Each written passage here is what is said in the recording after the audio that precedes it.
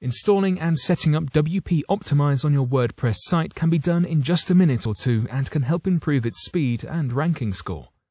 To get the best results from the free version of WP Optimize, first go to the Database tab. Here, select Run All Selected Optimizations. Next, go to Settings, where you can set your database scheduled cleanup settings so the optimizations process will be carried out automatically in the future. Set your database schedule and tick all the tasks you wish to run and press Save Settings. Next, go to Images. Here, you can choose to automatically compress new images as soon as they are uploaded.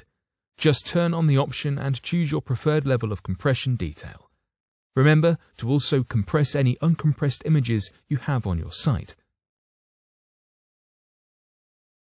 Now navigate to the Cache option. Activate it and choose your settings in the caching options for mobile users or logged-in users if required. Remember to press the Save Changes button.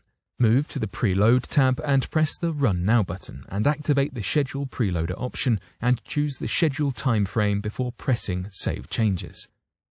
Finally, the Minify options. Just toggle the Enable Minify button to turn this option on and press the Purge the Minified Files button. Your site is now optimized and set up to continually optimize your images, databases, cache and Minify settings using the WP Optimize plugin.